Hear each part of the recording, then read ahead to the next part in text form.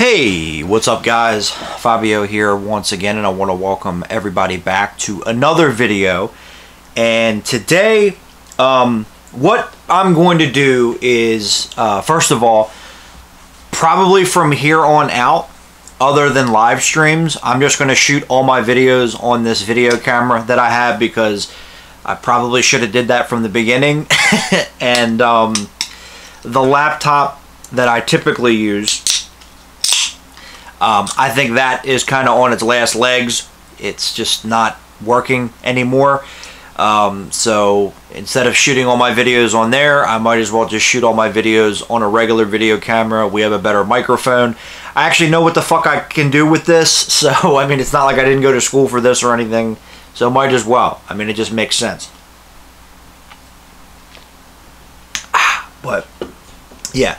So what I'm going to do is, I wanted to get all these done before 2022 was over, because I wanted to count down, you know, movies from different years. You know, 1982 will be the first one, and I just didn't have time because of, you know, the holidays and the new job and everything. So I figured, hey, it doesn't really matter when I take a look at these lists or these years or whatever. Yeah, I like to tie it in with the anniversary. It just kind of makes more sense. But, you know, why don't we just kick the year off with that? So what I'm going to do is, we'll start with 1982. I'll be talking about my top 25 movies from that year. And then we will go to 87, 92, 97, 2002, 2007, 2012, 2017. And I will kind of space these in between paid requests, you know, just to kind of get them done, and then also do some other things in between to kind of just get it going here, you know, in the beginning of the year, because I do have a bunch of paid requests to catch up on. But I also wanted to get these videos up because they're always fun to do. I like to typically do them at the end of the year. I just didn't have time. So again, I don't really think it matters, but let's just get into it. So 1982, we're going to take a look again at my top 25 films. And we're just going to start with number 25. Excuse me. We have the Clint Eastwood movie Firefox. Now, I know a lot of people don't like this movie, but I do. It's a little bit outside of Clint Eastwood's wheelhouse. It still has, you know, the adventure element. It still has a little bit of an action element to it, which is nice. But I like how they have like this super plane that he has to go and steal. I've always liked Firefox. Again, excuse me, I know it's a movie that doesn't get a lot of love, but I like it. Is it the best Clint Eastwood movie? No. Is it the worst Clint Eastwood movie? Hell no. But I like it for what it is. Number 24, Evil Speak. I included Evil Speak because, number one, I actually quite like the movie. And number two, Clint Howard didn't really get to star in a whole lot of movies. I mean, other than Evil Speak, the only one was Ice Cream Man. But I like Evil Speak. This was a movie that was kind of infamous because it was on the Video Nasty list over there in the UK for many years. I like it. I think there's a lot of good practical effects. There's a good supporting cast in the movie. And again, I mainly included this movie on my list because Clint Howard got to play a lead, which he never did. Unfortunately, he never really got to play the lead much. So I figured, why not? Number 23, Airplane 2, the sequel. Very underrated movie. Never gets talked about. I think it's just as good as the first. That's another one that I need to pick up. I think that has a Blu-ray now. But I've always liked Airplane and Airplane 2. I included the first Airplane on my list for 1980. I have to include the second movie because, again, it's just a really fun sequel. It's very underrated. Again, it never gets talked about, but it's a pretty funny movie. Number 22, had to include The Beastmaster. I would say probably Don Coscarelli. No, not his best. His best movie outside of Phantasm is definitely Bubba Hotep. Sorry. But maybe his third best movie outside of the Phantasm films. But I love The Beastmaster. I actually like Beastmaster 2 more than the first one. And I believe I included that on my list of 1991 films. But I have to include the original. I've always liked the franchise. I've always liked the character. And I'm so glad that Vinegar Syndrome put it out on Blu-ray a couple years ago. I was very, very surprised, number one, that they were going to do that, and very happy, number two, that they did, because the film definitely deserved it, and it is kind of an unsung classic. You know, it's definitely a cult classic, but it's a really fun movie. Do I like it more than Conan the Barbarian? No, but it's fun. And excuse me. Of course, Conan we'll cover in a little bit here. Number 21, have to include the Slumber Party Massacre. I reviewed all of the Massacre movies last year, and Slumber Party Massacre was a paid request, which was a lot of fun. And yes, very influential slasher movie. Roger Corman, again, kind of launched a whole multiple movie series with the word massacre in the title, and they were all kind of the same movie, but they're fun. But Slumber Party Massacre, I definitely think stands out, particularly out of the early 80s slasher movies. It was definitely influential. Kevin Williamson definitely was inspired by the movie to make Scream, amongst, you know, many others. And it's just a fun 80s slasher movie. And it's getting, well, no, there's already a version that has a 4K transfer, but it is getting a 4K later in the year. Because, you know, Scream Factory has clearly run out of ideas, so that's why they keep releasing everything on 4K. Not that, did I say that? Anyway, good God. Slumber Party Massacre is a really fun movie. If you haven't seen it, check it out. If you're a fan of 80s slasher movies, you definitely need to do yourself a favor and check the movie out, because it's a classic.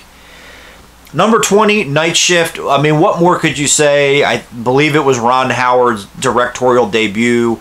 It was one of Michael Keaton's first big movies. It is just a really fun 80s comedy. I think there's a Blu-ray. I'm not entirely sure, but I really enjoyed Night Shift. I mean, again, what more could you say about that?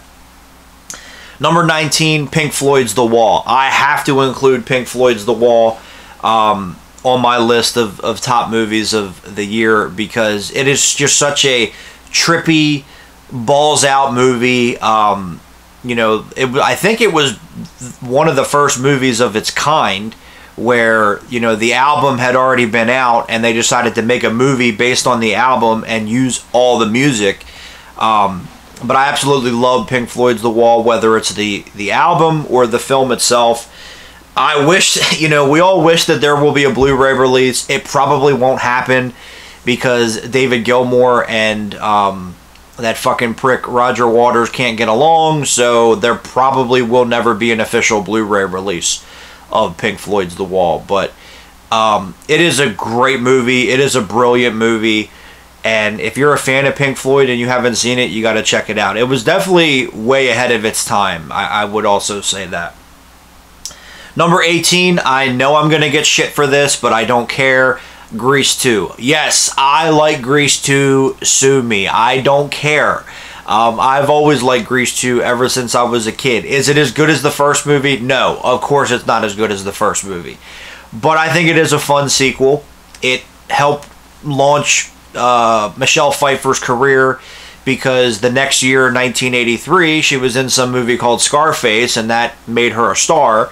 But you could definitely see why Michelle Pfeiffer became one of the biggest actresses ever, I think, at least in my opinion. Because she definitely had that it factor and that star quality, and it shows in Grease 2. Adrian Zmed is also a lot of fun in the movie. I've always liked him as an actor. Shooter McGavin, Christopher McDonald's in it.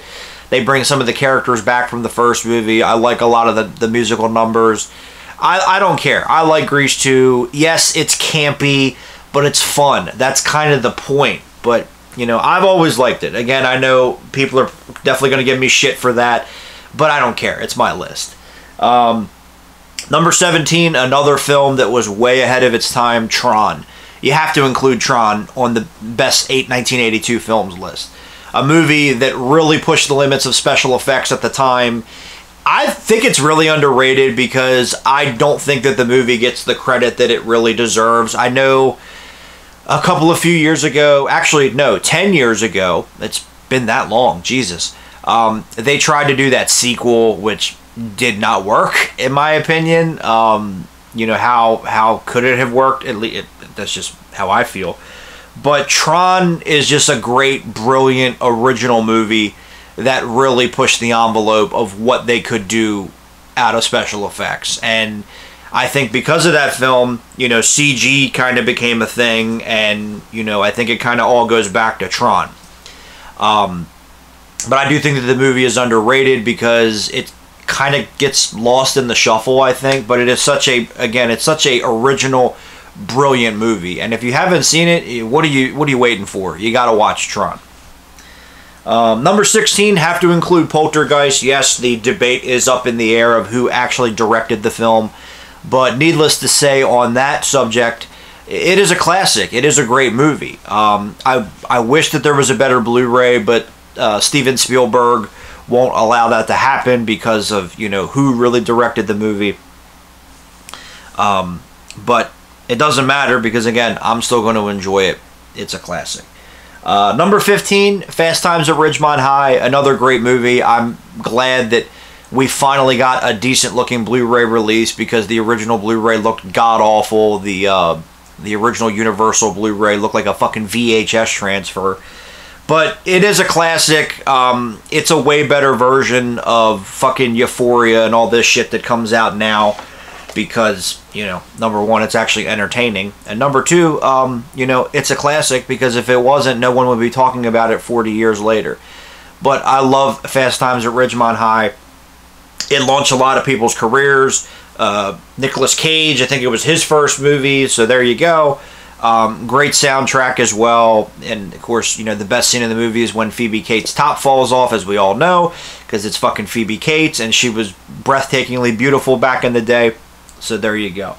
Number 14, They Call Me Bruce. I love this movie. It is a classic. I have it on Blu-ray somewhere. I wish the sequel was on Blu-ray, but it's not. But They Call Me Bruce took the Bruceploitation thing and turned it into a parody, and it's fucking brilliant. The guy that played in it was Johnny Yoon. Johnny Yoon was actually Korean, which makes it even funnier. And he would go on The Tonight Show a lot with Johnny Carson. Unfortunately, he died a couple of years ago. But I don't know why he never became a bigger star. I guess he got pigeonholed. But if you have not seen They Call Me Bruce and you are a diehard Bruce Lee fan like I am, you have to watch it. It is a hilarious parody film. Number 13, Creepshow. Have to put Creepshow on the list. One of probably my favorite horror anthology film. I love that it's a tribute to the old Tales from the Crypt comic books and Vault of Horror and the other titles that came out back then. I love the comic book style to the movie. Excuse me. I actually like all the stories. You know, the only one. Well, actually, no. I do like all the stories. Creepshow 2, the only story that I really loved was Chief Woodenhead, which I didn't even include Creepshow 2 on the 87 list. It missed the cut. It did miss the cut.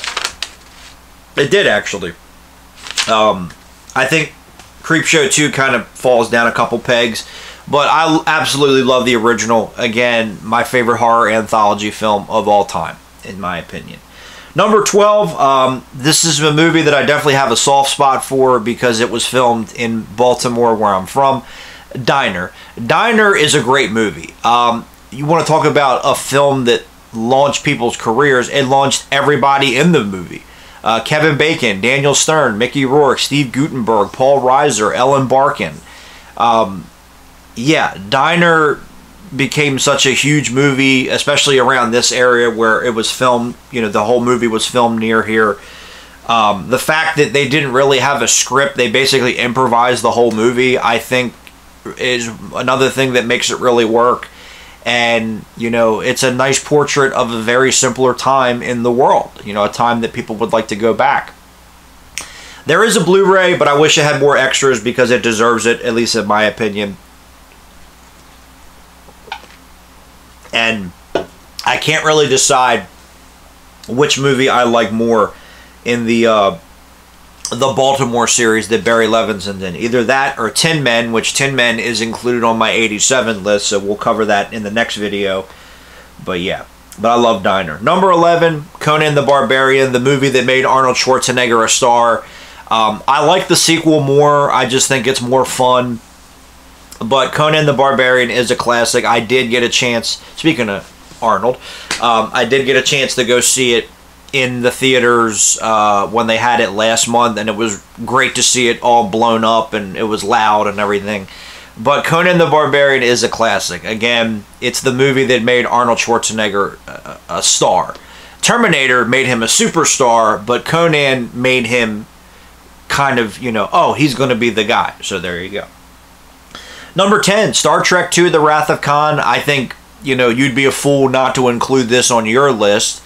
But I love Star Trek II. It is the movie that saved the Star Trek franchise, because the first movie didn't really do that well. Even though I have always really liked the first movie because it's pure science fiction.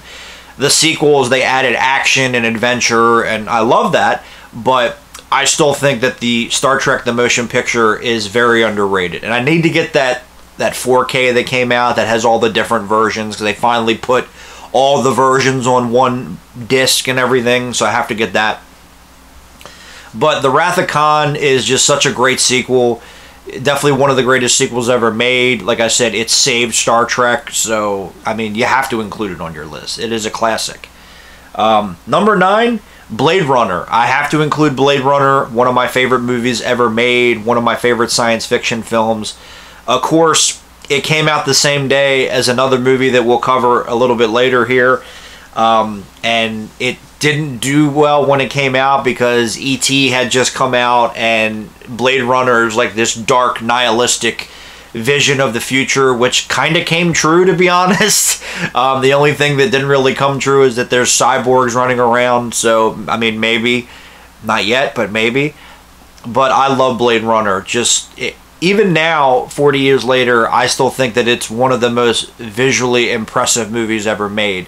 It's another film like Tron that really pushed the envelope of what they could do with special effects at the time.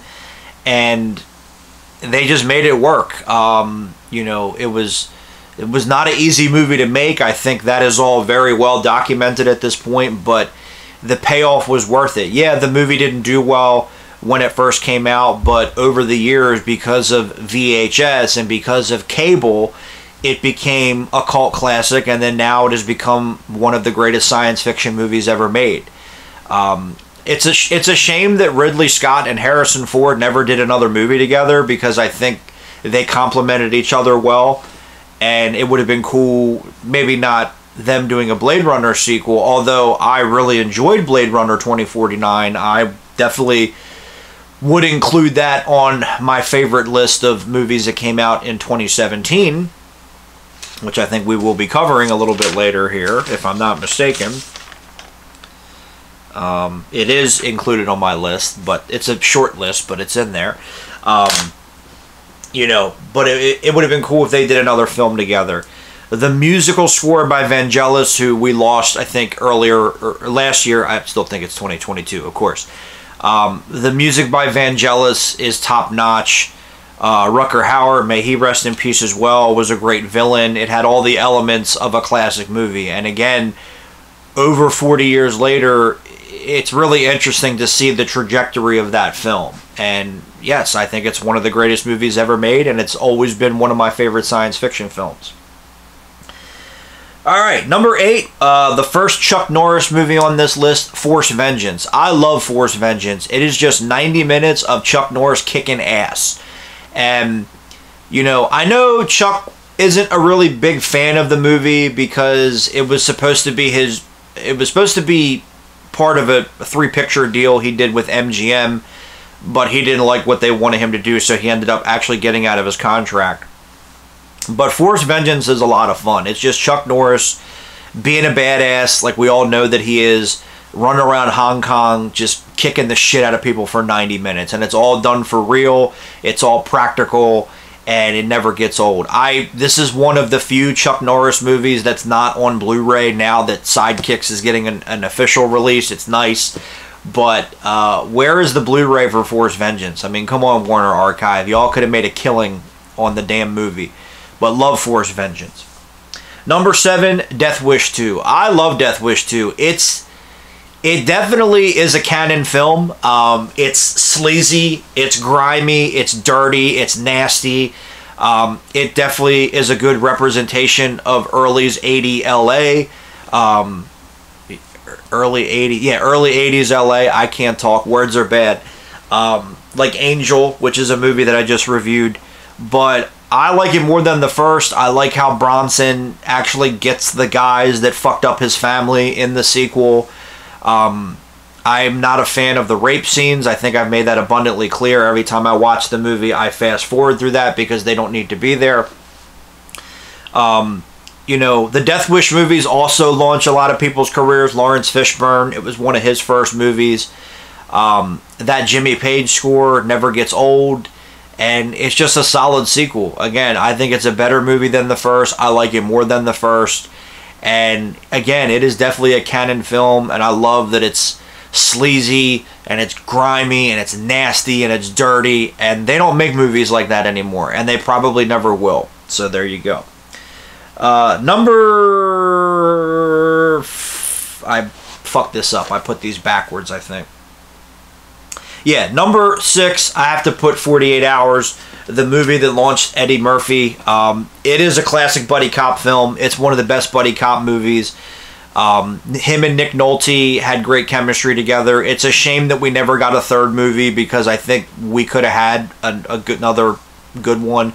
It's a shame that the second movie got fucked with because I actually quite like that movie. That's just me. But 48 Hours is a classic. I don't think anyone would disagree. I don't think anyone would not include it on their list. But I love 48 Hours. Number 5, I have to include Rocky 3. Rocky 3, I love. I think it's a great sequel. You know, it's definitely an 80s movie. It has that 80s trademark to it, much like Rocky 4 did. Mr. T was a great bad guy. I love the motif of how Apollo Creed was Rocky's enemy and now he's his friend, which of course a million other movies copied that. But Rocky 3 never gets old. I don't care what anyone says. Number 4, Silent Rage, one of my favorite Chuck Norris movies. If you've never seen it, do yourself a favor and watch it. It is Chuck Norris versus Michael Myers. I liked how Chuck was doing something different. He wanted to try different things. That's one of the things that I admire about him as an actor. Is he the greatest actor in the world? No. And Chuck said that himself. But the fact that he always, every once in a while, not always, but the fact that every once in a while he would try to do something different and reach out to different audiences, I think is what made him work. Same with Van Damme, same with Arnold, same with Stallone. The fact that they were willing to do something different, unlike Steven Seagal. No disrespect, but it's true. You know, it makes it work. But Silent Rage is a lot of fun. The musical score is awesome. And, I mean, it has the classic Chuck Norris elements. I mean, there's a scene where he destroys a whole biker bar. So you have the great Chuck Norris fight scenes. But it also is a horror movie. It's a slasher movie. It's a killer, you know, guy movie. And it's fun. And I love Silent Rage. Number 3, Halloween 3, Season of the Witch. I don't care. It took 30 years for this movie to get respect, but I love Halloween 3. It might be my favorite Halloween movie. It's very debatable with me, but Halloween 3 might actually be my favorite Halloween film. I love the fact that they killed Michael Myers in part 2, and they wanted to do something different every year. I wish that they did that. Now, in some alternate movie universe, that did happen, where Halloween 3 worked in 82, and we got like 9 million Halloween movies, but they were all different. I would like to go there. I would like to see what that universe is like. But I love Halloween 3. Tom Atkins gets the star. Tom Atkins did not get the star in a lot of movies. It still has the elements of a Halloween film because John Carpenter and Deborah Hill wrote and did everything on the movie, so it's not like some guy from wherever the fuck came in and it was completely different. It still had everything that you wanted in a Halloween movie. The musical score is fantastic. It's my favorite Halloween musical score. The ones with Michael Myers, it would be Halloween 2, but Halloween 3 is my favorite musical score. I love the ending. It is a classic. I was never one of those people that, well, actually, no, I was. I'm sorry. I'm thinking about Predator 2, because I love Predator 2. Because Predator 2, I was never one of the, well, Arnold's not in it, I can't watch it. No, I've always liked Predator 2.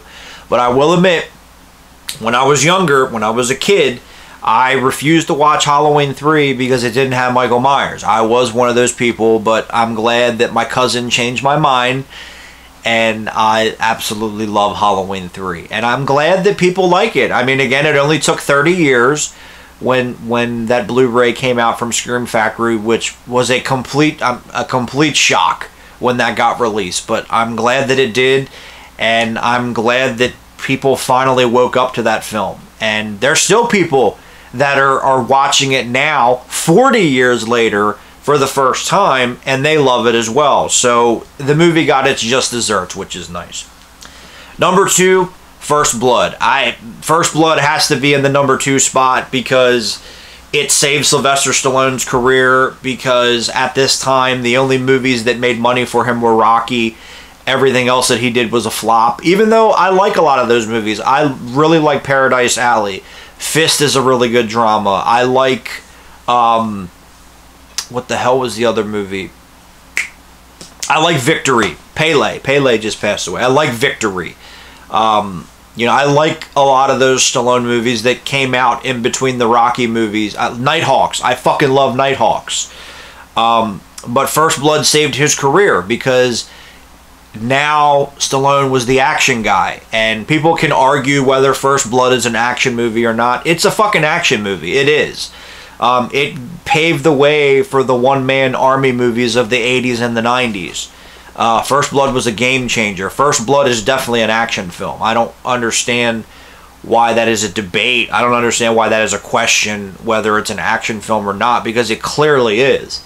But it's a classic. Rambo is one of the greatest characters of all time. I think people would agree. Do I like the second and the third movie more? Yes, I do. But First Blood is the movie that created everything, so you have to give it the respect that it deserves. And I have to include it as number 2. And finally, my favorite film of 1982. This is probably not a shock to anybody, but John Carpenter's The Thing. Again, it came out the same day as Blade Runner, which is crazy. Imagine going to the theater in 1982 and seeing both movies on opening day. God, I wish I had a time machine. But John Carpenter's The Thing was another film, much like Blade Runner, where it got destroyed when it came out. Everyone hated John Carpenter. How could he make a movie like this? How could he do this? It didn't make that much money, but over the years, because of VHS and TV and everything else, it's become one of the greatest movies ever made. People realized that they were stupid back in 1982 to call the movie all these horrible things. It's one of the greatest horror films ever made. It's one of the greatest remakes of all time, because yes, it is a remake. And for people that say that I don't like remakes, well, here's your fucking proof that I like remakes. Some remakes, not all. The special effects, again, they absolutely pushed the limits of what they could do. It's all practical. It's all real. God bless Rob Bottin. It made you believe that this shit was real. It made you believe that the thing was real and it was going to come and it was going to kill you. The cast is excellent. The musical score does not get any better than this. I was able to see the movie in theaters when it played last year in a packed. It was packed. A movie that was 40 years old was packed. Whatever came out that week, nobody saw that shit, but The Thing was fucking packed. And it was amazing to see one of my favorite movies of all time on the big screen, blown up, loud as fuck. Cannot complain. Again, one of the all-time classics. Again, 40 years later, people are still talking about this movie. It ain't going anywhere, and it is also a Christmas film. Don't you try and deny it, but John Carpenter's The Thing is a Christmas film. It takes place during the first week of winter, which is typically the week of Christmas. So it is a Christmas movie. Suck my dick. Anyway. But anyway, guys, I hope you enjoyed my list of my top 25 films of 1982. As always, let me know what you think. Let me know what some of your favorite movies are. I always like to hear that type of stuff.